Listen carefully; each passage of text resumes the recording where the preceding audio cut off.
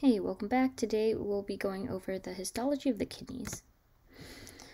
So the function depends on the blood supply because the urinary system is responsible for the regulation of the blood volume, erythropoiesis, and the excretion of toxins.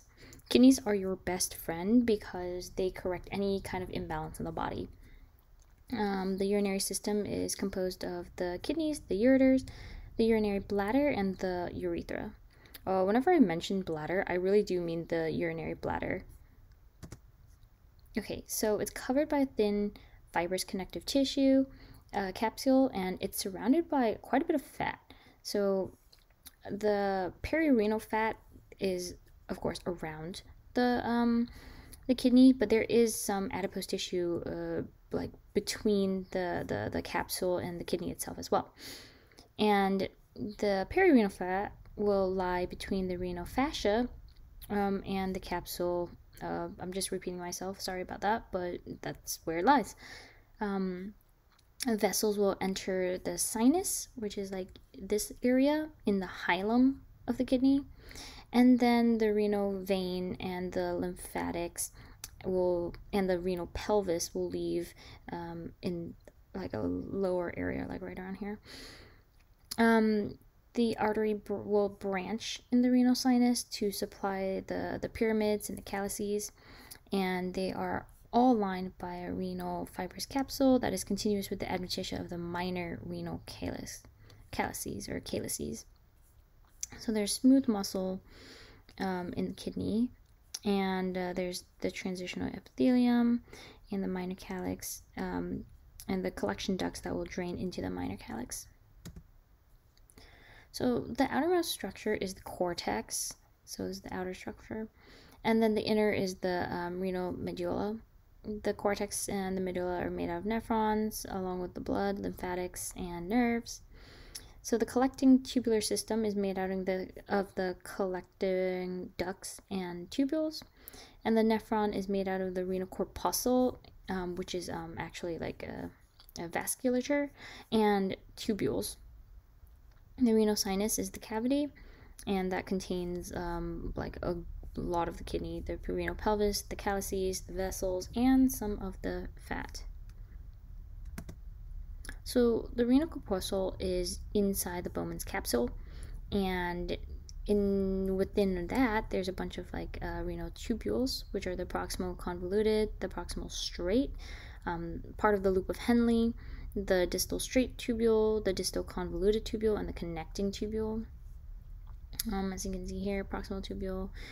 All of this is the Bowman's capsule, and there is a basement membrane, and within it is the Bowman's space, where there's the exchange of water and gas, or water and material. Not necessarily toxins really, but it could be like, you know, proteins and whatever. We'll go more through it when we go through the actual system.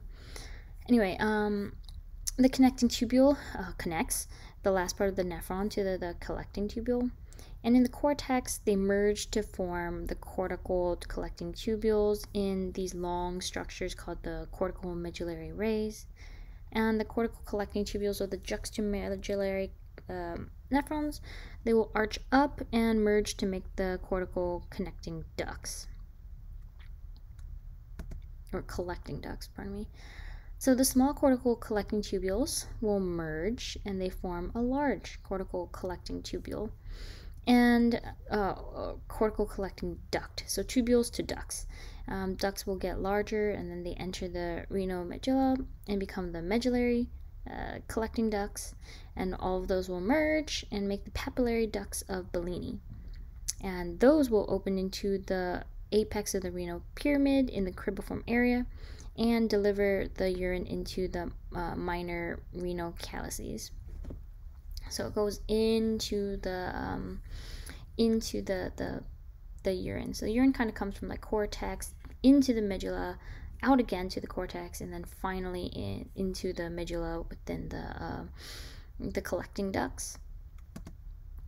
So the cortex is going to be smooth on the outer zone, and those will make the cortical pyramids or cortical columns that project in between the pyramids, and those will contain the renal corpuscles and proximal convoluted tubules that have a part that enter the renal medulla, as you can see here.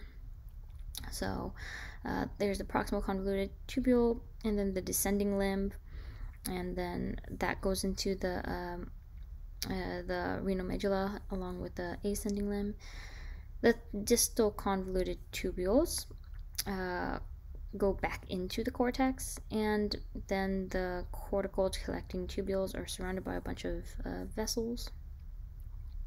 Let's follow the track again. So there is the proximal convoluted tubule, goes down into the cortex or medulla through the thick descending limb, and then it changes into the thin descending limb, and then go back into the thin ascending limb, into the thick ascending limb, and then into the glomerulus area where there's going to be some blood exchange, and then through the distal convoluted tubules, through the collecting tubules, into the collecting ducts, into the papillary duct, and then into the the calyx.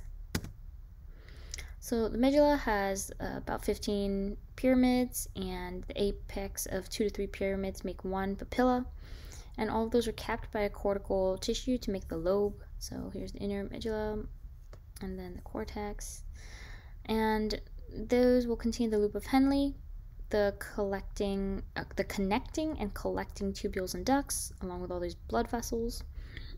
The medullary rays are going to be the straight tubules coming in into like the cortex.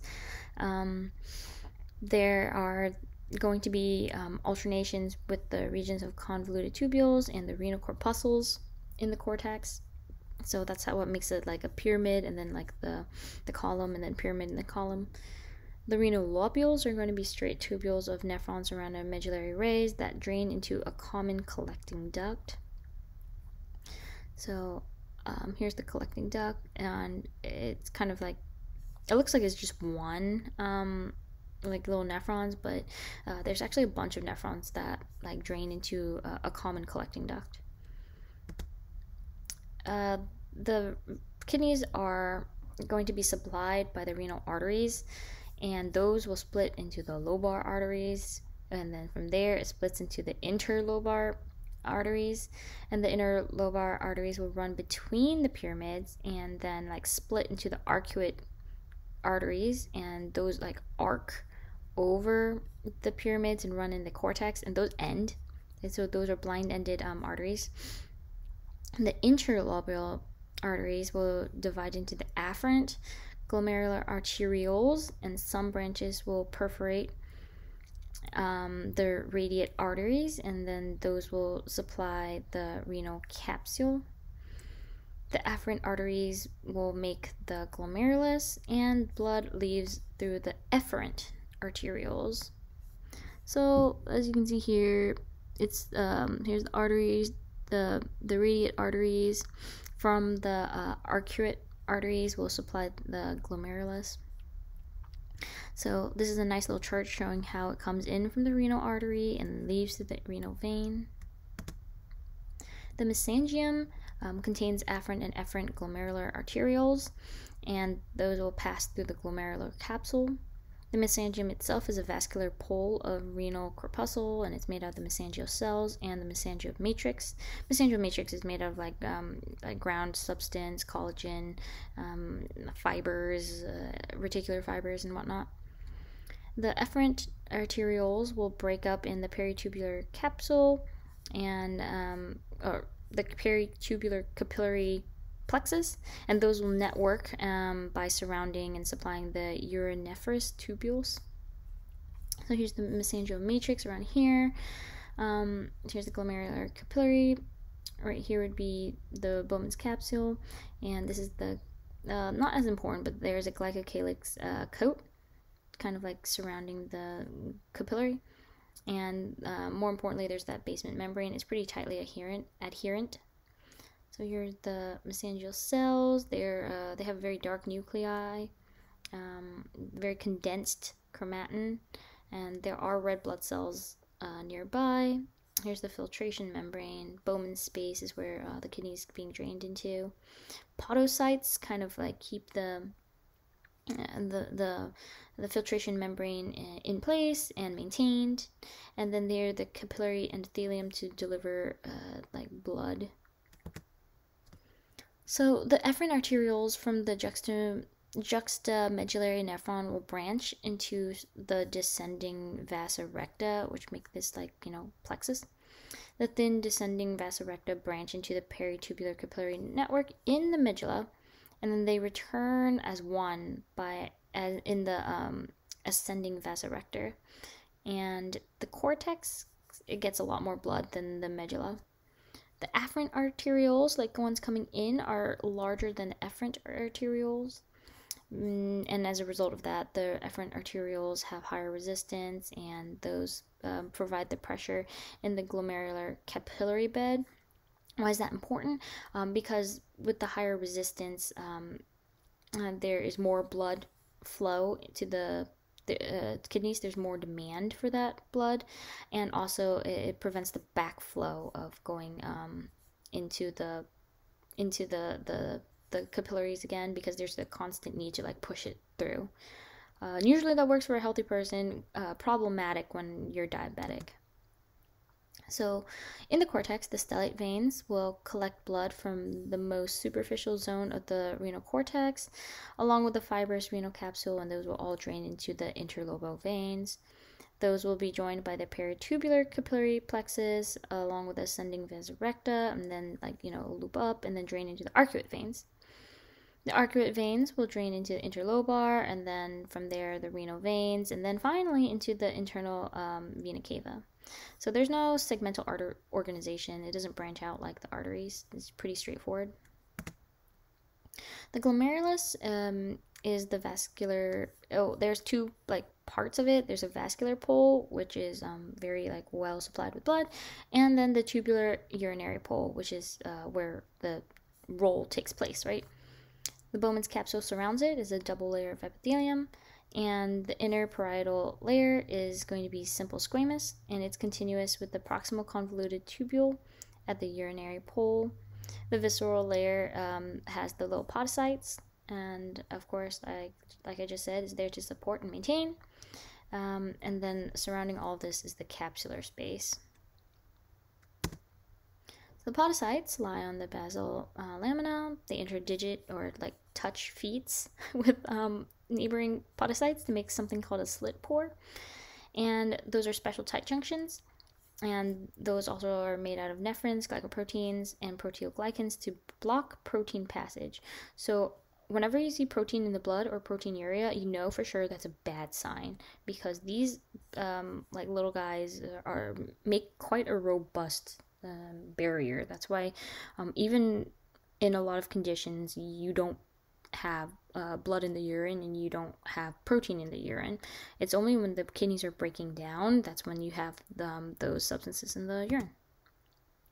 So it makes the filtration membrane barrier, which is a fenestrated capillary endothelium, along with the glomerular basement membrane and the slit diaphragm. So it's like 3 layers.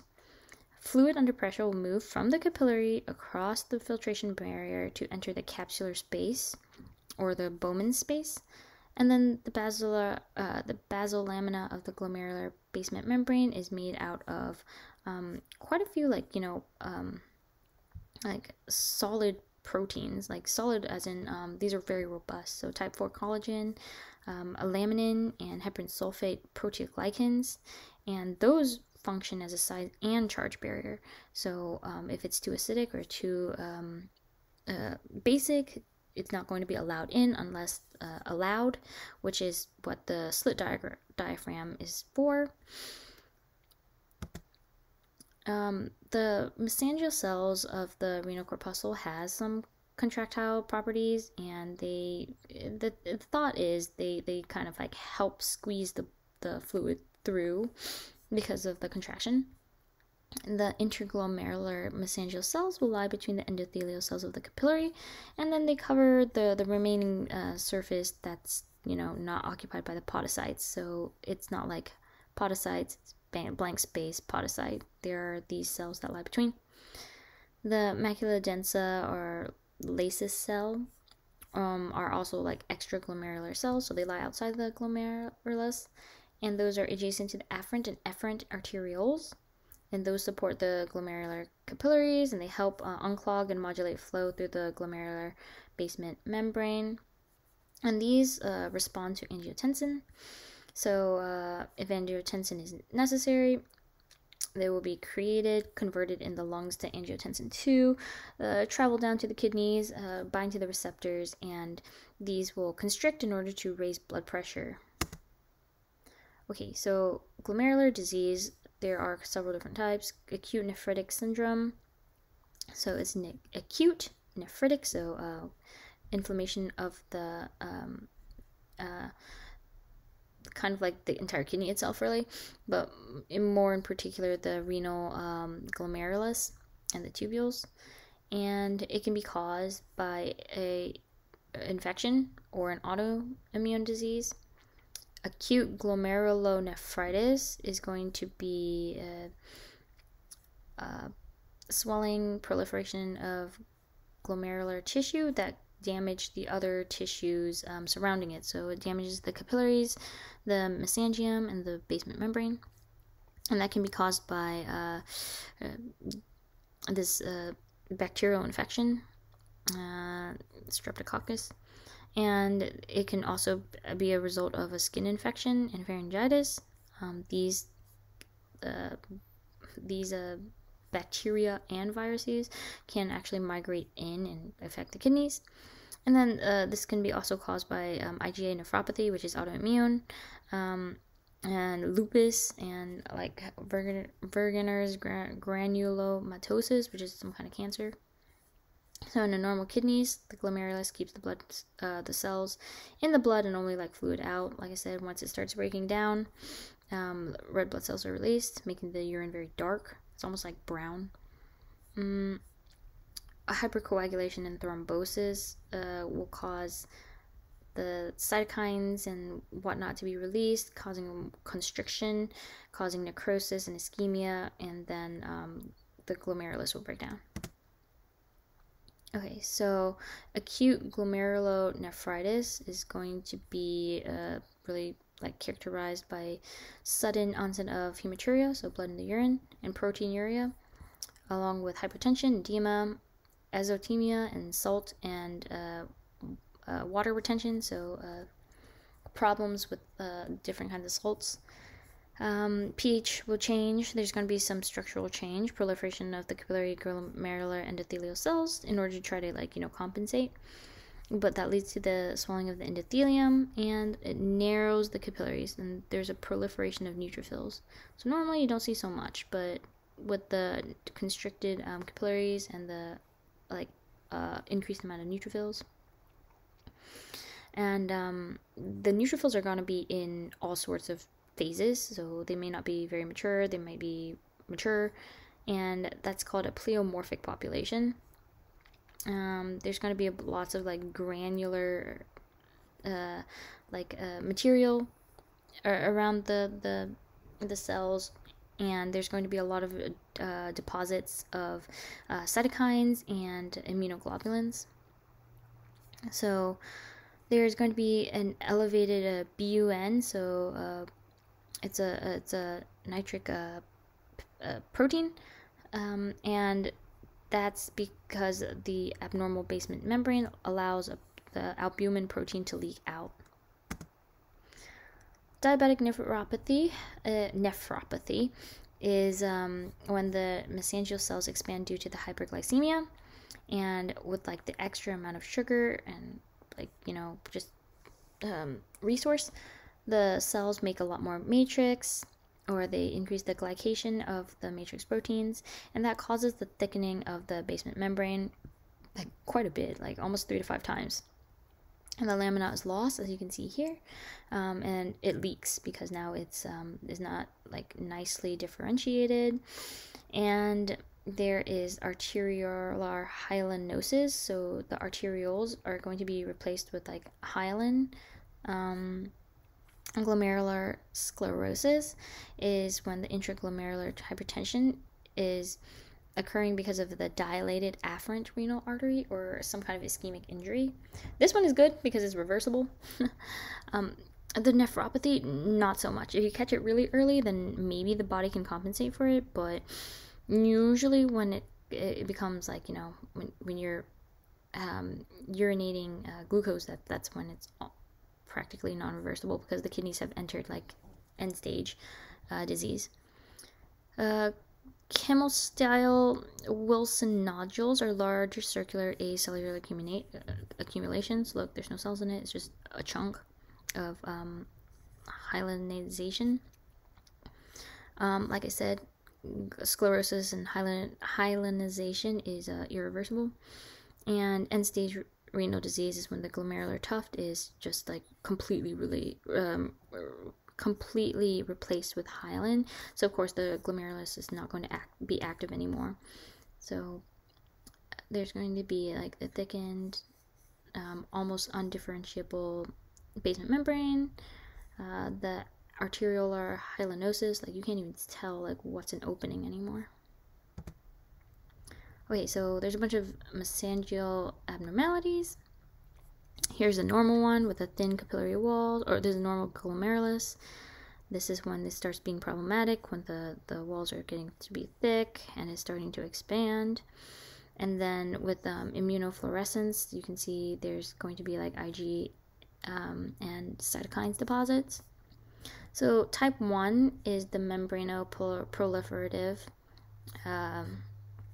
glomerulonephritis, and there's going to be hypercellular glomeruli with the increased number of mesangial cells, and they're going to be lobular, have huge matrix, and that's problematic because it like expands and compresses the kidneys, or compresses the capillaries. The leukocytes will come in and they deposit immune complexes and whatever, and that activates the complementary path of clotting, and that leads to more constriction. So the glomerular capillary will have a double contour and a bunch of like inclusions, and unfortunately it's unremitting, so it doesn't get any better. Renal failure will occur within 10 years without treatment. There's basement membrane diseases that kind of affect mostly like the structural and functional abnormalities, and that leads to, of course, leakage of things in the urine, edema, and this one also, like, you would leak out lipids as well. So membranous nephropathy is the deposition of antigen antibodies, and this is autoimmune. So these antibodies will attack the basement membrane. Alport's syndrome, we've covered this before many times, and this will lead to sclerotic and thick glomerular basement membrane, and it's also associated with the deafness and retinopathy because there's some type 4 collagen affected. It usually is in children and young adults, and there's something called persistent microhematuria. You won't see the blood in the urine unless it is like tested. Even when you collect the urine, it may look a little bit dark, but you don't actually see the red blood cells because there's not a lot. So it's microhematuria. Hearing loss, unfortunately, is not fixed with the kidney transplant because that's more of a developmental abnormality, like, to begin with. Transplantation is the only cure. Here is a normal GMB. Abnormal, so look how thin it is.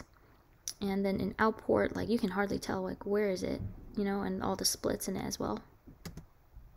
Sclerosing is going to be the scarring of the glomerulus, and of course that doesn't work because now it's replaced with scar tissue. Necrotizing is going to be cell death inside the glomerulus. Crescentic is the accumulation of all the cells that shouldn't be in there in the Bowman space.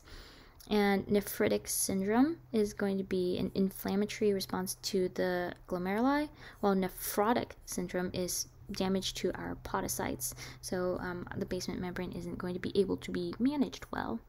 So in nephritic syndrome, there's the inflammation of the glomeruli, and you are going to have the hematuria and oliguria. So with this condition, the patient is going to have to pee many, many times. It's also known as Berger's disease, and it's the most common cause of primary glomerulonephritis. Nephrotic syndrome, you get hypoalbuminemia, so you don't have a lot of albumin, and that leads to peripheral edema because albumin is a kidney and it sucks the fluid back in due to like oncotic pressure. And there is going to be hyperlipidemia because there's no oncotic pressure, there's no protein to balance out the difference of pressure, so there's going to be more lipids in place to kind of maintain the osmotic or oncotic balance. Unfortunately, that doesn't work because you still have like massive proteinuria, which leads to more lipids accumulating in the blood, which leads to like atherosclerosis. Neal's disease is a minimal change disease, and it's the most common cause of nephrotic syndrome in kids. It's idiopathic, but in adults, it's secondary to the use of NSAIDs and Hodgkin's lymphoma. And it really can be only seen by electron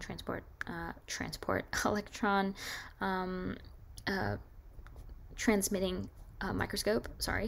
And there is leakage of albumin because of a polyanionic charge due to cytokines released by the T cells. So the T cells release too many cytokines. It's characterized by this like onset edema, proteinuria, all this done together, but normal renal function, which is strange. What's more important is not to identify this as Neal's disease, especially if it's in children.